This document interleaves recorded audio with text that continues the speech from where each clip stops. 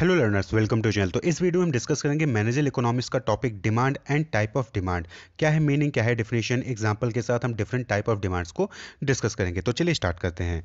सबसे पहले कि डिमांड क्या होता है। देखिए, डिमांड सिंपली रिफर करता है कि आप यानी कि कंज्यूमर कितनी क्वांटिटी जो है किसी भी गुड्स का, कमोडिटी का या फिर सर्विस का जो है परचेज करता है किसी पर्टिकुलर मार्केट में, पर्टिकुलर टाइम पे और एक पर्टिकुलर प्राइस पे, वो क्या रिफर करता है, डिमांड रिफर करता है। तो the term demand refers to total or given quantity of a commodity or a service that are purchased by the consumer in the market at a price and eight a particular time पे, यानी कि किसी market में किसी particular time period पे किसी particular price पे, यानी कि एक फिक्स प्राइस पे एक कंज्यूमर कितनी कमोडिटी जो है परचेज करता है, सर्विस को यूज़ करता है, वही क्या कहलाता है, डिमांड कहलाता है। आप सपोज करिए कि आप मार्केट में जाते हैं, आप शॉपिंग मॉल पे गए, वहाँ शॉपिंग मॉल में आपने किसी पर्टिकुलर प्राइस पे 10,000 रुपये में कोई आपने प्रोडक्ट परचेज किया, तो डिमांड क्या होगी, वो नंबर ऑफ क्वांटिटी, यानी कि 10,000 में आपने 5 चीज़ें 5 यूनिट परचेज की, तो 5 यूनिट जो है डिमांड कहलाई। तो पर्टिकुलर टाइम पीरियड पे पर्टिकुलर प्राइस पे किसी मार्केट में जो भी डिमांड किया जाता है, कंज्यूमर द्वारा जो भी परचेज किया जाता है प्रोडक्ट या सर्विसेज, वही क्या कहलाता है, डिमांड कहलाता है। The term demand is different from Dzire, want, will और विश। तो ये टर्म है डिमांड, ये डिजायर या वांट या विल या विश से ये डिफरेंट होता है। यानी कि डिमांड, डिजायर, वांट, विल क्या हो गया, इच्छा हो गई, लेकिन डिमांड क्या है, डिमांड सिर्फ इच्छा नहीं है, डिमांड इच्छा से ज़्यादा है। तो क्या चीज़ें होती हैं, देखिए डिमांड तभी होता है जब 3 चीज़ें यहाँ पे क्वालिफाई होती हैं। पहला कि डिज़ायर टू बाई, डिमांड में डिज़ायर टू बाई यानी कि इच्छा तो होनी चाहिए, ठीक है। डिज़ायर टू बाई सिर्फ होना ये डिमांड नहीं कहलाता है, डिज़ायर टू बाई होना जरूरी है, लेकिन सिर्फ डिज़ायर टू बाई ये डिमांड नहीं होगा। तो सबसे पहला जो ये होना चाहिए डिमांड में, डिज़ायर टू बाई, आपके पास एक इच्छा होनी चाहिए कि आप जो है कोई भी परचेज, कोई भी सामान जो है परचेज करना चाहते हैं। सपोज करिए आप कार परचेज करना चाहते हैं, तो आपके अंदर ये इच्छा होनी चाहिए कि आपको कार परचेज करना है। तो सिर्फ कार परचेज करना है, ये इच्छा होना ही डिमांड नहीं कहलाता है। अब उसमें क्या होना चाहिए, एबिलिटी टू पे, यानी कि कार को खरीदने की आपके पास क्षमता भी होनी चाहिए। एबिलिटी टू पे, कार 5 लाख रुपए है तो आपके पास 5 लाख रुपए देने की क्षमता होनी चाहिए। तो आपके पास इच्छा है, आपके पास क्षमता भी है, तो क्या वो डिमांड हो गया, नहीं। अब आपके पास विलिंगनेस भी होनी चाहिए, यानी कि आप उस पैसे को देने के लिए तैयार भी हो, यानी 5 लाख रुपए जो है देने के लिए तैयार हो कंपनी को, मैन्युफैक्चरिंग ऑर्गेनाइजेशन को, तो वो फिर क्या कहलाएगा, डिमांड कहलाएगा। तो विलिंगनेस टू पे, तो यानी कि आपके पास एक तो डिज़ायर होना चाहिए कि आपको कोई प्रोडक्ट परचेज करना है, उस प्रोडक्ट को परचेज करने के लिए आपके पास एबिलिटी होनी चाहिए, और प्लस आपके पास विलिंगनेस भी होना चाहिए पे करने के लिए, कि आप पे करने के लिए तैयार हो उतना अमाउंट, तो वो चीज़ क्या कहलाएगा, डिमांड कहलाता है। अब सपोज करिए एग्जांपल लेते हैं कि बिल गेट्स हैं, बिल गेट्स सभी को जानते हैं, आप बिल गेट्स कौन है। तो बिल गेट्स के पास जो है परचेजिंग पावर है, यानी एबिलिटी है कि वो फरारी कार परचेज कर सकें। Bill Gates is able to purchase a Ferrari but he is not willing to पे फॉर इट, यानी कि लेकिन वो विलिंगनेस नहीं है उनके पास एबिलिटी है कि वो फरारी कार परचेज कर सकें, लेकिन उनके पास विलिंगनेस नहीं, वो तैयार नहीं उसके लिए पे करने को, नॉट विलिंग टू बाई, उनके पास उनको खरीदने की इच्छा नहीं है। तो क्या वो डिमांड होगी, इज दिस डिमांड और नॉट, तो क्या वो डिमांड होगी। देखिए, एबिलिटी है फरारी कार को परचेज करने की, लेकिन विलिंगनेस नहीं है उसके लिए पे करने को, तो क्या ये डिमांड होगी, तो बट ऑब्वियस बात है ये डिमांड नहीं होगी। No, there is no demand created, क्यों, क्योंकि वहाँ पे इच्छा ही नहीं थी या फिर वहाँ पे विलिंगनेस टू पे नहीं था। एबिलिटी तो सबके पास है, लेकिन आप क्या उसके लिए तैयार हो पे करने के लिए, तो फिर वो डिमांड कहलाती है। तो डिमांड के लिए desire two by, ability to पे और विलिंगनेस टू पे, ये तीनों होना चाहिए, तभी जो है वो डिमांड कहलाएगा। डिमांड होता क्या है, टोटल क्वांटिटी जो भी डिमांड की जाती है किसी पर्टिकुलर प्राइस पे, किसी पर्टिकुलर टाइम में, किसी मार्केट में, टोटल क्वांटिटी जो भी परचेज की जाती है कस्टमर द्वारा, वही डिमांड कहलाता है।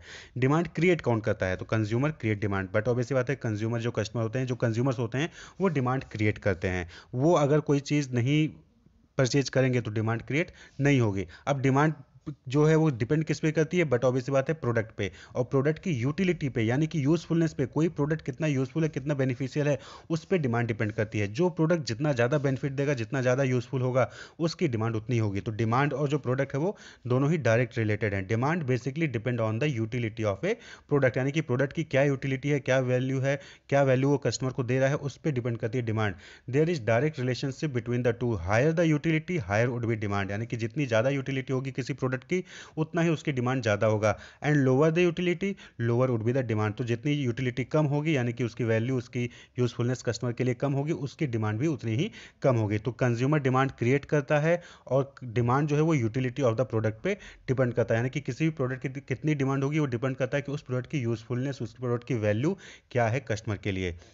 तो डिमांड क्या है, आप समझ गए होंगे कि डिमांड यानी कि टोटल अमाउंट ऑफ क्वांटिटी, जो भी कमोडिटी या सर्विस जो परचेज किया जाता है कस्टमर द्वारा किसी मार्केट में किसी पर्टिकुलर प्राइस पे किसी पर्टिकुलर टाइम पीरियड में, वो चीज़ क्या कहलाती है? डिमांड। और डिमांड कब होती है? उसमें तीन फैक्टर इंपॉर्टेंट है। डिज़ायर टू बाय, यानी कि कस्टमर के पास पहली चीज़ तो इच्छा होनी चाहिए किसी भी प्रोडक्ट को परचेज करने के लिए, उसके बाद उसको परचेज करने के लिए एबिलिटी होनी चाहिए, और तीसरा उसके लिए पे करने का विलिंगनेस भी होना चाहिए, तो वो डिमांड कहलाता है। खाली विलिंगनेस है लेकिन एबिलिटी नहीं है तो वो डिमांड नहीं होगा, एबिलिटी है लेकिन विलिंगनेस नहीं है तो वो भी डिमांड नहीं होगा, या फिर सिर्फ डिज़ायर है कि आप खरीदना चाहते हो लेकिन आपके पास एबिलिटी नहीं है, फिर विलिंगनेस नहीं है, तो फिर वो डिमांड नहीं होगा। तो डिमांड के लिए तीनों ही चीज़ें होनी चाहिए, desire two by, ability to पे एंड विलिंगनेस टू पे, ये तीनों होंगी तो ही डिमांड कहलाएगा।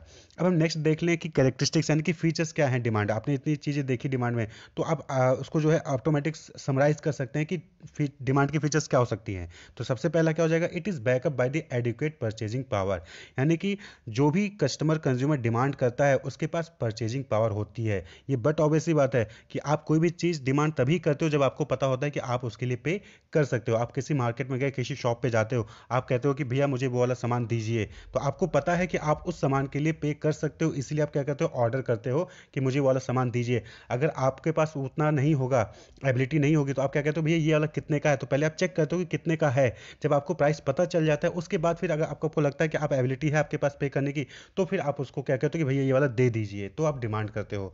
तो परचेजिंग पावर जो होती है डिमांड में, वो बैकअप होती है। नेक्स्ट है it is always at A price, but obvious बात है डिमांड क्या होगा? किसी पर्टिकुलर प्राइस पे ही डिमांड करेंगे कि मुझे इतने रुपए में ये वाला सामान चाहिए। It is always at a price. It should always be expressed in terms of specific quantity, यानी कि एक स्पेसिफिक क्वांटिटी में डिमांड शो किया जाता है कि मुझे 10 यूनिट चाहिए, मुझे 15 यूनिट चाहिए। आप वेजिटेबल लेने जाते हो, मुझे 5 किलो चाहिए, 4 किलो चाहिए, 3 किलो चाहिए, एक स्पेसिफिक क्वांटिटी में आप जो है उसको एक्सप्रेस करते हैं।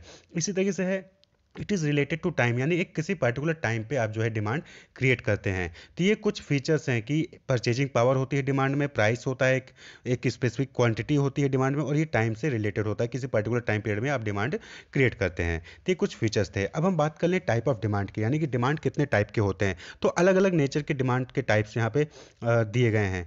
पहला है individual demand and market demand. तो यहाँ पे देखिए ना टर्म से ही क्लियर है कि इंडिविजुअल यानी कि किसी एक पर्टिकुलर कंज्यूमर की डिमांड की बात हो रही है कि एक कंज्यूमर कितना डिमांड किसी प्रोडक्ट के लिए करता है। और मार्केट डिमांड यानी कि किसी एक पर्टिकुलर मार्केट में किसी प्रोडक्ट के लिए कितनी डिमांड आ रही है सभी कंज्यूमर से, तो वो क्या कहलाता है? मार्केट डिमांड कहलाता है। तो इंडिविजुअल डिमांड क्या हो गया? Demand for goods and services by a single consumer, यानी कि एक आप कंज्यूमर हो तो आप कोई भी प्रोडक्ट हो गया, सपोज करें कि सोप हो गया, तो एक दिन में आप कितना सोप परचेज कर रहे हो, या फिर आप जो है सिगरेट पीते हैं तो आप एक दिन में कितने सिगरेट पी ले रहे हो, तो ये क्या हो गया? इंडिविजुअल डिमांड हो गया। वहीं पे मार्केट डिमांड क्या हो गया? Market demand is the demand for a product by all consumers who by that product, यानी कि किसी भी पर्टिकुलर मार्केट में सेम प्रोडक्ट कितने कंज्यूमर्स जो है एक दिन में डिमांड करते हैं, वो क्या करता है? मार्केट डिमांड कहलाता है। तो it is the aggregate of the individual demand. अब सपोज करें कि आप कोल्ड ड्रिंक पी रहे हैं, तो एक दिन में किसी भी पर्टिकुलर मार्केट में टोटल जो कंज्यूमर्स हैं, कितने कंज्यूमर्स ने कोल्ड ड्रिंक पिया है, तो वो क्या कहलाता है? मार्केट डिमांड कहलाएगा। वहीं पे आपने अकेले एक दिन में कितना कोल्ड ड्रिंक पिया है, तो वो क्या कहलाएगा? Individual demand. वहीं पे किसी पर्टिकुलर मार्केट में सभी कंज्यूमर्स ने एक दिन में कितना कोल्ड ड्रिंक पिया है, वो क्या हो गया? मार्केट डिमांड हो गया। इसी तरीके से नेक्स्ट है derive demand and direct demand. देखिए डिराइव डिमांड, डिराइव यानी कि किसी चीज़ से डिराइव हुआ है, तो जब किसी प्रोडक्ट की डिमांड किसी दूसरे प्रोडक्ट की डिमांड पर डिपेंड करता है तो उसको कहते हैं डिराइव डिमांड। वहीं पर डायरेक्ट डिमांड क्या है? जब डायरेक्ट डिमांड होता है कि जो उस प्रोडक्ट की डिमांड किसी दूसरे प्रोडक्ट की डिमांड पे डिपेंड नहीं करती है, वो ऑटोनोमस होता है, वो उसको इंडिविजुअल लोग जाके परचेज करते हैं, उसकी डिमांड किसी दूसरे फैक्टर पे डिपेंड नहीं करती है। लेकिन जब किसी प्रोडक्ट की डिमांड किसी दूसरे प्रोडक्ट की डिमांड पे डिपेंड करती है तो उसको डिराइव डिमांड कहते हैं। जैसे अभी देखते हैं, when the demand for a product outcome is associated with the demand for another product और outcome is called the derive demand और इंड्यूस्ड डिमांड। तो डिराइव डिमांड को हम इंड्यूस्ड डिमांड भी कहते हैं। जैसे एग्जाम्पल, कॉटन यान जो धागा होता है कॉटन का, उसकी डिमांड किस पे डिपेंड करती है? कॉटन क्लोथ की डिमांड पे। अगर कंज्यूमर कॉटन क्लोथ नहीं मांगेगा तो क्या कॉटन धागा जो कॉटन यान होता है उसकी डिमांड होगी? नहीं होगी। तो जो कॉटन यान हो गया वो क्या है? डिराइव डिमांड है। उसकी डिमांड किस पे डिपेंड कर रही है? कॉटन क्लोथ पे। कॉटन क्लोथ की डिमांड ज़्यादा आएगी तो कॉटन यान की डिमांड ज़्यादा आएगी। ठीक, वहीं पे कॉटन क्लोथ क्या है? वो डायरेक्ट डिमांड हो गया। डायरेक्ट डिमांड हो गया क्या कि कॉटन क्लोथ की डिमांड किसी दूसरे फैक्टर पे डिपेंड कर रही है? नहीं, कॉटन क्लोथ की डिमांड ऑटोनोमस है। लोग सीधे क्या मांग रहे हैं कि कॉटन क्लोथ चाहिए, रही है, लेकिन कॉटन क्लोथ की डिमांड की वजह से कॉटन यार्न की डिमांड जो है वो जो है उसकी डिमांड बढ़ रही है, घटती है कॉटन क्लोथ की डिमांड की वजह से। तो वो क्या हो गया, कॉटन क्लोथ हो गया डायरेक्ट डिमांड यानी कि ऑटोनोमस डिमांड, वहीं पे कॉटन यार्न क्या हो गया, वो डिराइव डिमांड हो गया। तो when the demand for the product और outcome is independent of the demand for another product, it is called direct demand और ऑटोनोमस डिमांड, यानी कि अकेला उसको अकेले उसकी डिमांड किसी दूसरे प्रोडक्ट की डिमांड पर डिपेंड नहीं करती है। क्लियर। तो डिराइव डिमांड का मतलब क्या हो गया कि जब किसी प्रोडक्ट की डिमांड इस वजह से होती है क्योंकि किसी दूसरे प्रोडक्ट की डिमांड बढ़ रही है, तो उसको डिराइव डिमांड कहते हैं। जैसे कि कॉटन यार्न की डिमांड इसलिए है क्योंकि कॉटन क्लोथ की डिमांड मार्केट में है, ठीक है। और कॉटन क्लोथ की डिमांड जो हो गया वो क्या हो गया, वो ऑटोनोमस हो गया, डायरेक्ट डिमांड हो गया, उसको ऑटोनोमस डिमांड कहते हैं। नेक्स्ट है आपका जो टाइप ऑफ डिमांड है वो है industry demand and company demand. तो देखिए इंडस्ट्री क्या है, जब सेम टाइम के प्रोडक्ट बेचने वाले अलग अलग फर्म्स मिलकर एक साथ क्या क्रिएट करती है, इंडस्ट्री क्रिएट करते हैं। जैसे कि जितने भी सीमेंट कंपनी हैं, सभी सीमेंट कंपनी को क्या कहता है, सीमेंट इंडस्ट्री हो गया। जितने भी ऑटोमोबाइल रिलेटेड जो इंडस्ट्रीज, ऑटोमोबाइल बनाने वाली कंपनी होती हैं, अलग अलग फर्म्स होती हैं, वो सब मिलकर ऑटोमोबाइल इंडस्ट्री बनाती हैं। तो इंडस्ट्री क्या है, सेम टाइप के बिजनेस को परफॉर्म करने वाली कंपनीज होती हैं, तो इंडस्ट्री रिफर करती हैं। और कंपनी एक इंडिविजुअल कंपनी या फर्म होता है। तो किसी एक कंपनी की किसी भी पर्टिकुलर टाइम पीरियड में कितनी डिमांड है, वो क्या डिमांड होती है, कंपनी डिमांड। वहीं पे इंडस्ट्री डिमांड क्या होगी कि उस इंडस्ट्री में जितने भी कंपनी से जितने भी फर्म्स हैं, उन फर्म्स से टोटल फर्म्स से कितनी डिमांड आई है, उसको हम इंडस्ट्री डिमांड कहते हैं। तो the industry demand refers to the total aggregate demand for the product of a particular industry, यानी किसी पर्टिकुलर इंडस्ट्री में टोटल कितनी डिमांड आई है सभी कंपनी को मिला के, उसको क्या कहा जाता है, इंडस्ट्री डिमांड कहा जाता है। वहीं पे किसी एक पर्टिकुलर कंपनी से कितनी डिमांड आई है, यानी किसी पर्टिकुलर कंपनी का कितना प्रोडक्ट बिका हुआ है, तो उसको क्या कहते हैं, कंपनी डिमांड कहते हैं। सपोज करिए कि हम ये जानना चाहते हैं कि एमआरएफ कंपनी के जो टायर्स हैं वो कितना बिके हैं किसी पर्टिकुलर टाइम पीरियड पे, तो वो क्या होगा, कंपनी डिमांड होगा। वहीं पे पूरे ऑटोमोबाइल इंडस्ट्री में कितनी डिमांड आई है, तो वो क्या हो जाएगा, इंडस्ट्री डिमांड हो जाएगा। नेक्स्ट है price demand. Price demand term से क्लियर है कि डिमांड किस पे डिपेंड कर रही है, प्राइस पे। Price demand means the amount of commodity a person is willing to purchase eight A given price, यानी कि किसी पर्टिकुलर प्राइस पे कोई कस्टमर कितना प्रोडक्ट परचेज करेगा, उसको क्या कहते हैं, प्राइस डिमांड कहते हैं। देखिए प्राइस लॉ ऑफ डिमांड आपने अगर पढ़ा होगा, नहीं पढ़ा है तो नीचे आपको डिस्क्रिप्शन लिंक मिल जाएगा, ऊपर आई बटन पर भी शो हो रहा होगा, वहां से आप इसको देख सकते हैं। लॉ ऑफ डिमांड में क्या कहा गया कि प्राइस जो है वो डिमांड क्या है, इनवर्सली प्रोपोर्शनल है, इनवर्सली रिलेटेड है, यानी निगेटिवली रिलेटेड है। प्राइस बढ़ेगी तो डिमांड घटेगी और प्राइस घटेगी तो डिमांड बढ़ेगी। तो यही चीज है कि प्राइस डिमांड क्या होगी, किसी पर्टिकुलर प्राइस पे कोई भी कंज्यूमर कितना प्रोडक्ट डिमांड करता है, तो उसको हम कहते हैं प्राइस डिमांड। वहीं पे दूसरा है इनकम डिमांड। इनकम डिमांड क्या है, income demand refers to the willingness of an individual two by a certain quantity eight A given income level, यानी कि एक पर्टिकुलर इनकम लेवल पे कोई कस्टमर कितना प्रोडक्ट परचेज करता है, कितना प्रोडक्ट डिमांड करता है, उसको कहते हैं इनकम डिमांड। इनकम और प्रोडक्ट की डिमांड ये दोनों क्या है, डायरेक्ट है, यानी कि पॉजिटिव रिलेशन है दोनों में। यानी कि अगर किसी पर्टिकुलर किसी कंज्यूमर की इनकम इंक्रीज होती है तो उसकी डिमांड भी क्या होगी, इंक्रीज होगी। वहीं पे अगर उसकी इनकम डिक्रीज होती है तो उसकी डिमांड भी क्या होगी, डिक्रीज होगी। तो इनकम और डिमांड क्या है, डायरेक्टली रिलेटेड है। वहीं पे प्राइस और डिमांड क्या है, इनवर्सली रिलेटेड है, नेगेटिवली रिलेटेड है। नेक्स्ट है आपका जो टाइप ऑफ डिमांड है वो है क्रॉस डिमांड। क्रॉस डिमांड यानी कि जब किसी प्रोडक्ट की डिमांड किसी दूसरे प्रोडक्ट की प्राइस के घटने या बढ़ने पे डिपेंड करती है। यानी कि सपोज करिए कि टी एंड कॉफी है, तो टी की डिमांड किस पे डिपेंड कर रही है, कॉफी के प्राइस के घटने बढ़ने पे। अगर कॉफी की प्राइस बढ़ती है तो टी की डिमांड क्या होगी, बढ़ेगी। अगर कॉफी की प्राइस घटती है तो टी की डिमांड क्या हो जाएगी, प्राइस वहां पे घट रही है तो टी की डिमांड क्या हो जाएगी, टी की डिमांड कम हो जाएगी। ठीक, क्योंकि प्राइस वहां पे घट रही है तो प्राइस, आपने लॉ ऑफ डिमांड देखा कि प्राइस घटती है तो डिमांड बढ़ती है। तो कॉफी की प्राइस घटी तो टी की डिमांड जो है कम हो गई, कॉफी की प्राइस बढ़ी तो टी की डिमांड ज्यादा हो गई। तो इसको क्या कहते हैं, क्रॉस डिमांड कहते हैं। Demand for a commodity depend on the price of other related product is called a cross demand. Such as with the increase in price of coffee the consumption of T increases, यानी कि coffee की price में increase होने की वजह से T की demand जो है वो बढ़ रही है, तो इसको क्या कहते हैं, क्रॉस डिमांड कहते हैं। ये नॉर्मली देखिए सब्सटीट्यूट प्रोडक्ट में ही होता है। सब्सटीट्यूट प्रोडक्ट क्या होता है, यानी एक प्रोडक्ट को दूसरा प्रोडक्ट रिप्लेस कर सकता है, यानी कि आप या तो टी पियो या फिर कॉफी पी सकते हो, तो दोनों रिप्लेसमेंट होते हैं एक दूसरे के, तो उसको हम सब्सटीट्यूट प्रोडक्ट कहते हैं।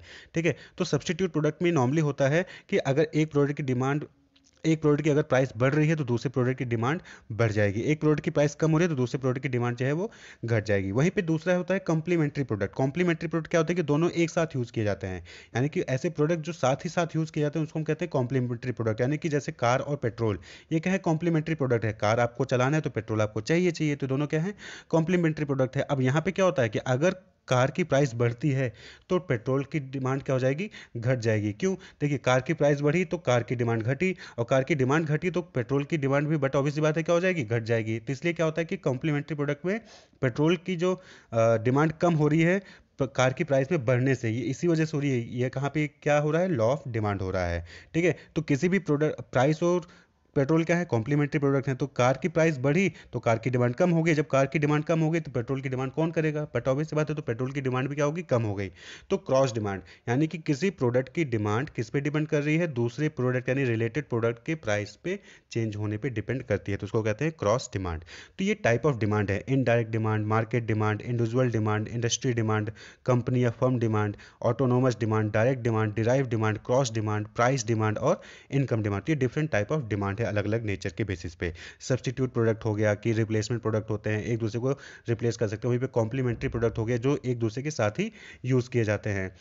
तो ये हो गया। वहीं पे डिमांड क्या था, डिमांड कि किसी भी पर्टिकुलर टाइम पीरियड पे, किसी पर्टिकुलर प्राइस पे, किसी मार्केट में कंज्यूमर द्वारा कितना अमाउंट जो है कॉमोडिटी का या फिर सर्विस का यूज़ किया जाता है, वो डिमांड कहलाता है। डिमांड में तीन इंपॉर्टेंट चीज़ें थी, desire two by, ability to desire two by, ability to पे एंड विलिंगनेस टू पे।